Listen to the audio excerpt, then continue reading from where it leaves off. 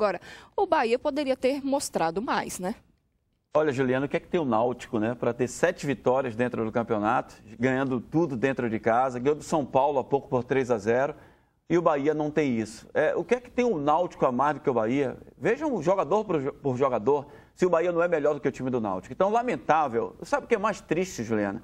É acabar um jogo como esse jogo de sábado do Bahia contra o Náutico e a gente ficar ouvindo que o time jogou bem, está em evolução, que o time jogou uma grande partida. É de doer isso aí. Porque o Bahia foi péssimo. Nem para dizer assim, o Bahia jogou uma boa partida. O Bahia foi péssimo contra o Náutico. O Bahia pegou um Náutico descaracterizado, um time totalmente desfacelado, sem 4 ou 5 titulares, um time que estava quebrado. O próprio técnico Galo deu entrevista em Recife, na sexta-feira à noite, dizendo que deixando a transparecer que estava com medo do Bahia, porque o Bahia tinha um time mais arrumado para o jogo de sábado do que o Náutico, que estava quebrado, com peças principais, inclusive Chiesa, estava de fora do time. O próprio jogador que fez o gol estava machucado, estava para sair do jogo. Desde o primeiro tempo. Desde o primeiro tempo. E o Bahia não evoluiu em nada, não jogou nada, não chegava na cara do gol. Uma cabeçada do Fael, que o goleiro pegou, uma cabeçada meio de costas do Fael, e um chute do Gabriel, que entrou sozinho no primeiro tempo e botou a bola pelo lado do goleiro. Então, um time totalmente feio, o Bahia, um futebol realmente, sabe, Juliana, um futebol vagabundo do Bahia, um futebol sem nexo, um futebol sem interesse. E valeu aquele ditado que dizem assim: técnico perde jogo. E o técnico Caio Júnior perdeu o jogo. Por quê? Porque o Caio Júnior já tinha feito uma modificação.